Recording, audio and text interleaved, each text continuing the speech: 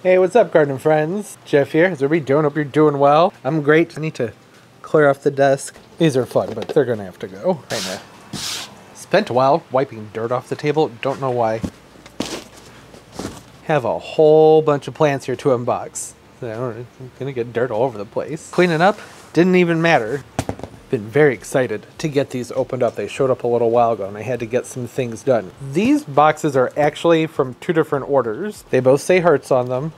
Hirt's right here and Hirt's right there, Hirt's Gardens. I was browsing Hirt's website. There were a few plants that I wanted for myself and several that I wanted to use for other things, and loaded up a shopping cart and then got to the shipping and was like, oh really?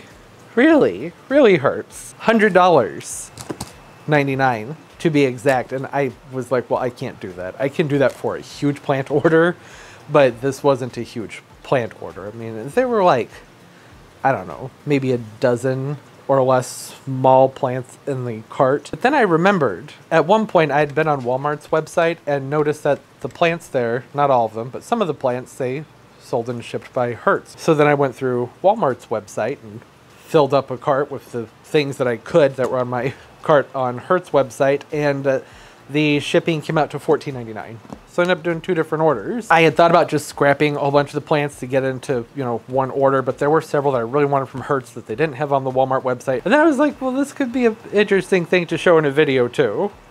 Right? $100 shipping versus $14.99 shipping from the same place, but different hosts. All right, I don't want to go on with this too terribly long. I'm more excited about seeing the plants than the shipping comparison, but I thought it was a fun thing to talk about and let you all in on that little loophole.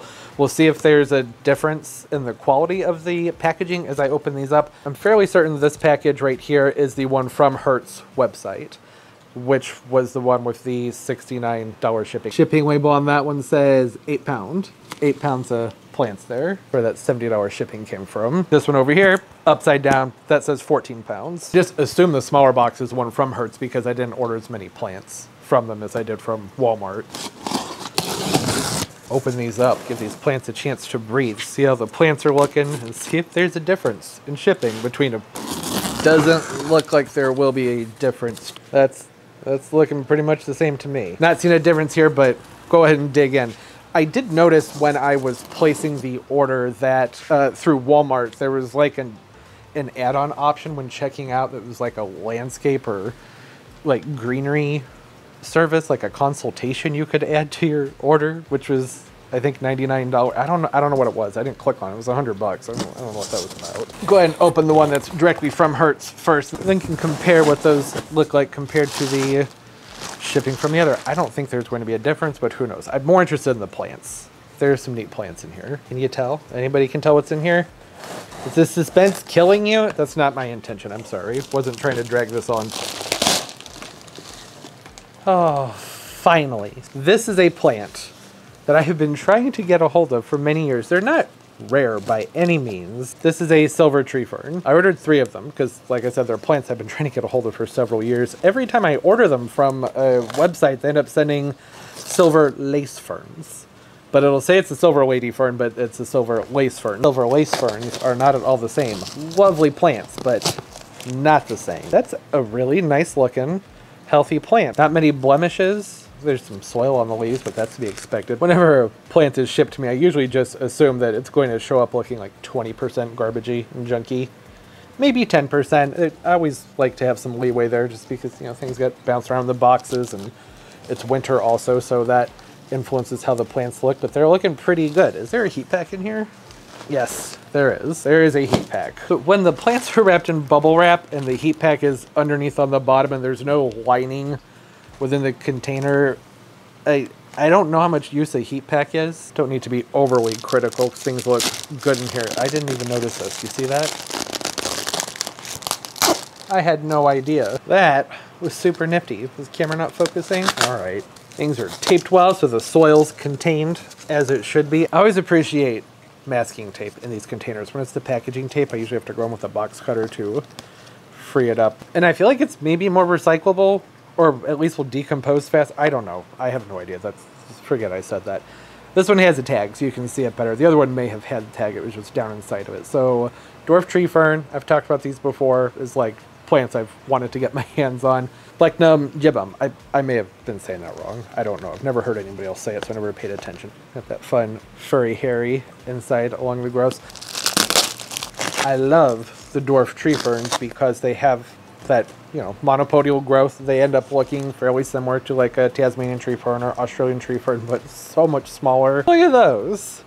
So cute. Such pretty foliage. Really nice, healthy, full plants. Hardly any damage on them, just a little bit of browning on the edge of this frond over here, but like I said, that's really not a big deal. I don't expect plants to come in the mail looking 100%. Not seen any critters on them, or any snails or anything crawling around on them. Oh, they're so cute. Cannot wait until they start to get some little trunks on them. This one I think I can just pull right out. Yeah, there we go. And pretty good, nice and healthy. Isn't that a beauty? Gorgeous variegation in this plant. I was about to say the texture is really cool, and I remember to have liquid Band-Aid on my finger, so that's why that felt neat. Cryptanthus Earth Star plant. This one is called Absolute Zero.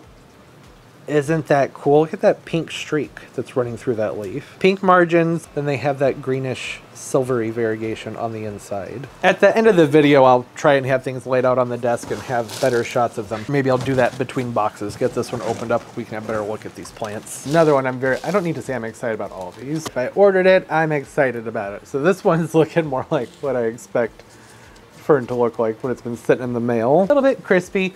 This is a relatively unknown plant to me. Anything about the foliage look familiar? Probably not. This is a hybrid. This is called a diamond fern. I think it's the Nicholas diamond fern. Oh, look at those fuzzy, fun rhizomes. This is a hybrid fern between the Phlebodium, I can never say it, like the blue star fern. Really tough, sturdy ferns. They grow with a good amount of vigor. Not normally as fussy about humidity. And then the other parent of the plant is a Pyrosia, which are tongue ferns. Tongue ferns are really great. They have a nice glossy foliage on them. They look very lush, but they can be more demanding of humidity when being grown indoors as a house plant, and they grow like snails. So the thought here is that having both of those plants married together, kind of getting the best of both worlds, get some neat looking fun foliage and then more vigor and sturdiness. Time will tell. We will see. Excuse you, leaf. I don't know if this is going to show. Should be able to see it. It does look like there's a smidge bit of molds on the surface of the soil. Not the end of the world. This is out where it can breathe. Hit it with just a little bit of hydrogen peroxide. Let that sit on there for a moment and then flush it out.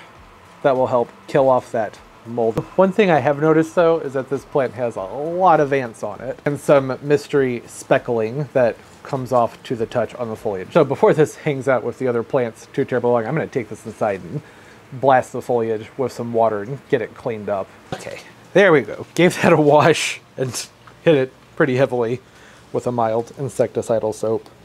Again, just to be safe. One last look at those fun fuzzy roots. Very similar to a rabbit's foot fern. Isn't that cool?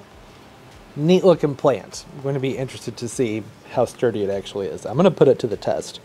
I'm not babying this thing. Really fun, interesting hybrid. Now I'm going to go put this in a different room where it's not near my entire plant collection.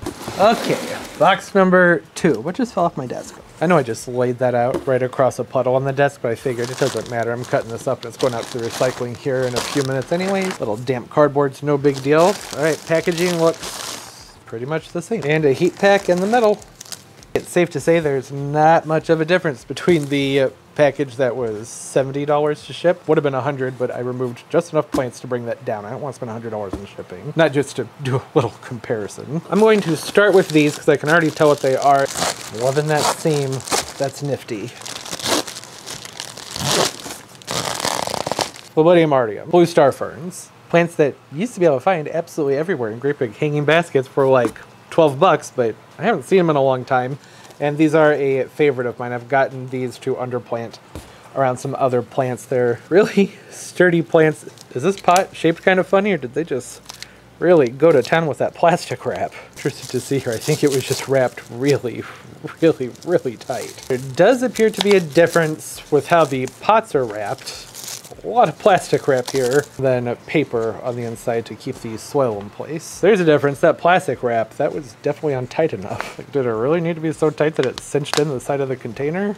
Maybe, perhaps, I don't know. All I care about is that the plants look good. As far as the practice of packaging the plant is concerned. Environment-wise, that's not great.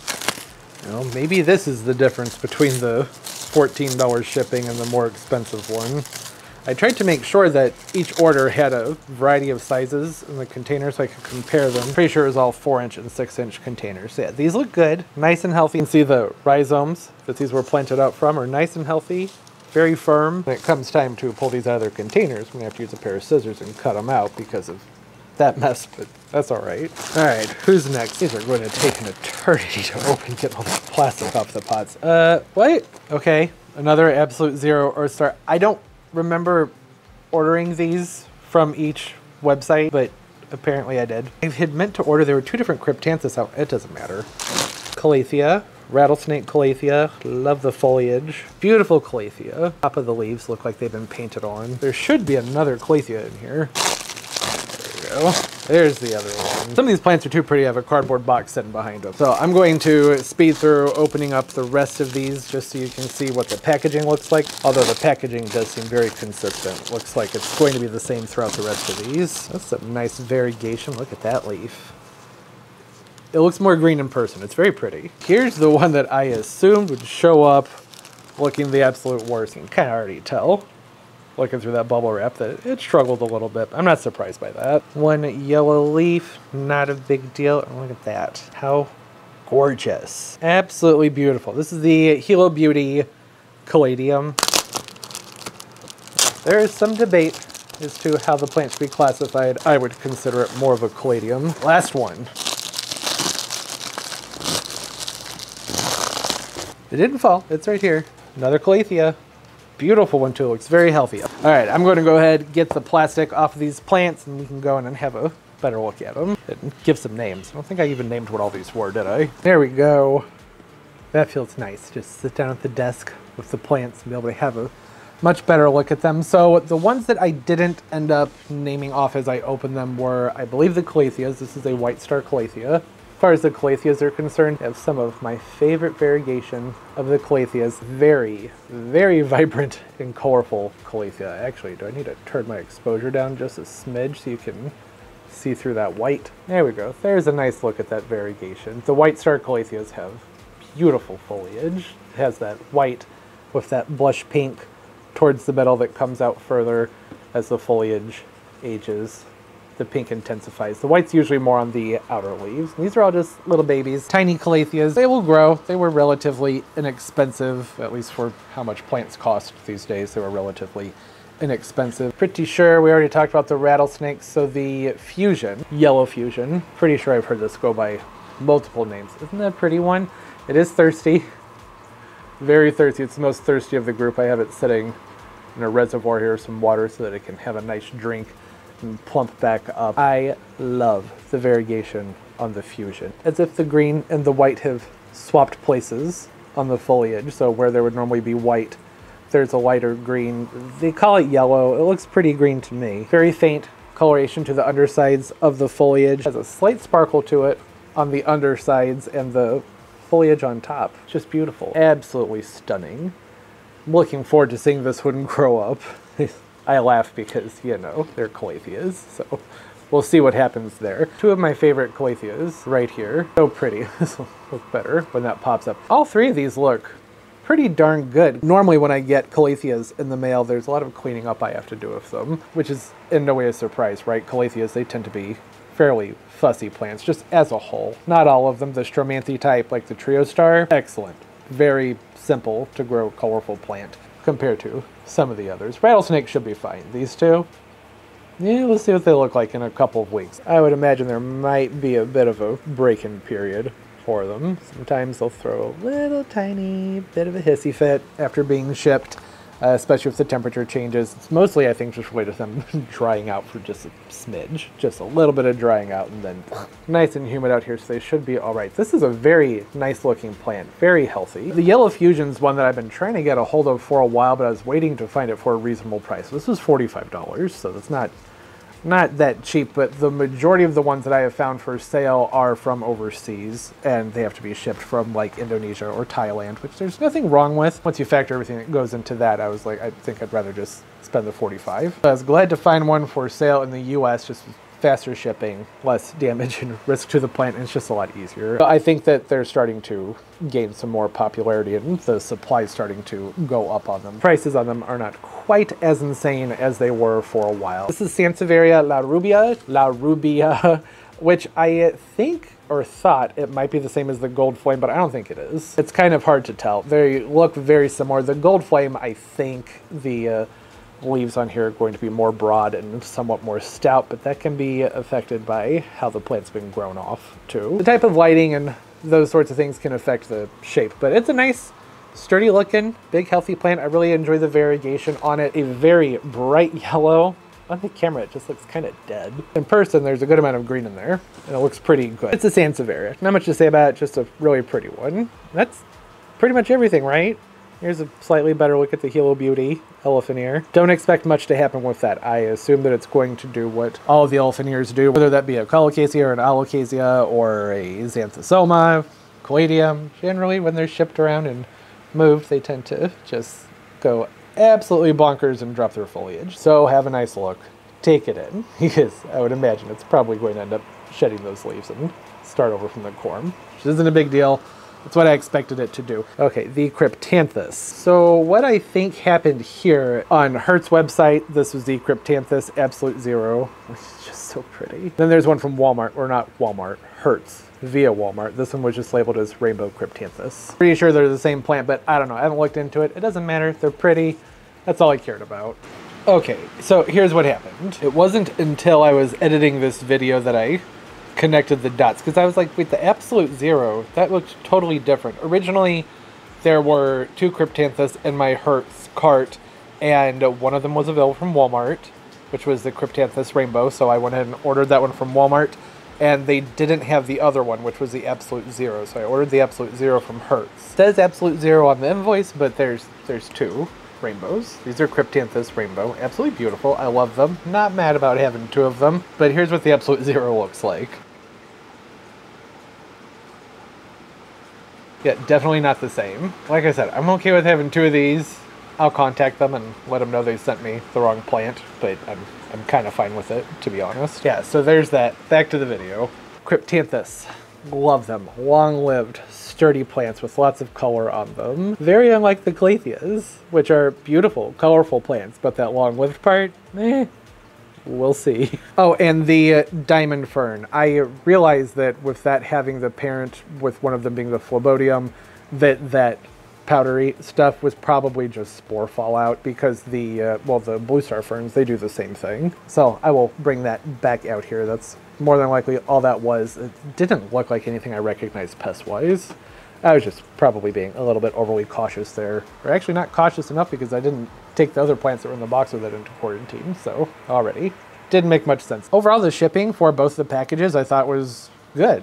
It was a huge waste of plastic on the one that was $14.99 shipping, and took a lot longer to open the plants up, but the plants themselves, they all arrived looking good and healthy. Plastic was wrapped a little bit too tight on some of these pots. There's a lot of crimpage and squishing going on in there, but it's all right. They still look good, that's all that matters. I only had to trim off 1 leaf from this whole thing, and that was the one from this Hilo Beauty over here that was yellowing off. But everything's looking nice and happy and healthy. The Hilo Beauty I know is a bit of a mess, but that's pretty much what I expected. So much color. I know I keep saying it, but it's because I'm excited about it. I'm loving the calatheas, the Cryptanthus. I'm super excited about the tree ferns back here. I've been trying to get them for such a long time. Like I said, every single time I get sent the wrong plants, seemingly no matter who I order them from. Maybe 4 or 5 years. Been trying to get a hold of those. I haven't tried super hard. It's only like once a year I'd order them and get sent the wrong plants and then just give up and wait another year. This time, glad finally got it right. Those are going to look really cool someday. Right now they just look like really pretty ferns. In a few years those will get some trunks on them. They'll look pretty cool.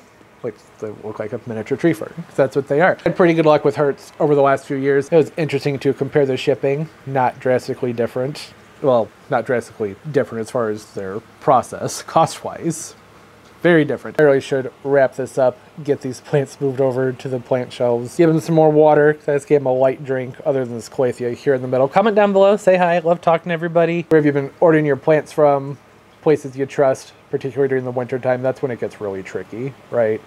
You never know how things are going to ship during the winter. Always fun hearing from everybody. What are your thoughts on that shipping situation? I thought it's pretty interesting, as always. And most importantly, everybody, keep on growing. Bye-bye.